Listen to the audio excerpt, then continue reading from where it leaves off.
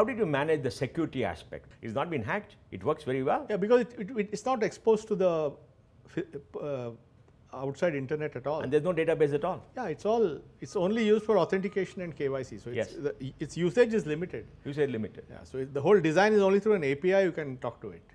You can't go on the internet and check it. In fact, the entire biometric data is off the grid. It's not linked to the internet, nothing. Nothing. So nobody can hack, nobody can do anything. Yeah. What about coming through the various service providers?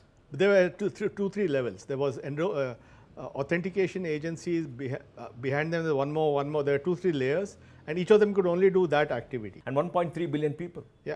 Nandan, this is the largest digital transformation of any country in human history on a scale never seen before. And used 80 million times a day.